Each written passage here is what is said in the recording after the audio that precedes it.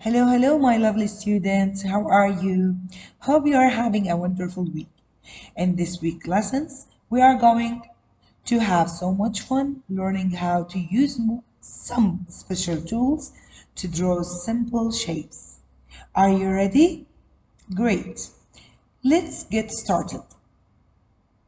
As you can see here in front of you, it's the Paint interface, the Paint program interface. I'm gonna introduce you. Actually, I did introduce you to the tools box in the previous lessons, but today we are going to take a look at our tool box. It's like a magical kit, and here is it, and what I'm talking about.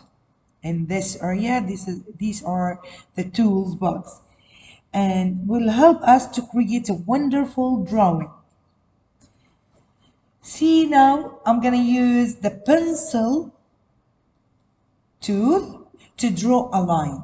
I'm gonna click here on the canvas and draw this. This is not a straight line. If I would like to add a straight line, what I have to do, I will click on the canvas and press shift, then draw this line as you can see in front of you. Okay, you're gonna try it later. Now, I will go also, I will introduce to use the eraser tool. Here I will click on the eraser tool and I'm gonna like delete this line as you can see in front of you. Good. Now let's meet our shape box. It has some amazing shapes inside. Look at these here as what I'm talking about. Here is a circle. I will click first, circle, and here is a triangle, and here also is a rectangle, and we can draw like a square. We will use these to create our drawing, like these shapes. As you can see in front of you on the interface, there is here a rectangle.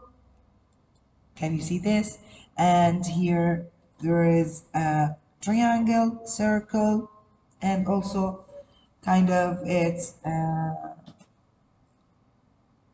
square. Okay, so how can I do this? First, I'm going to start with drawing a circle.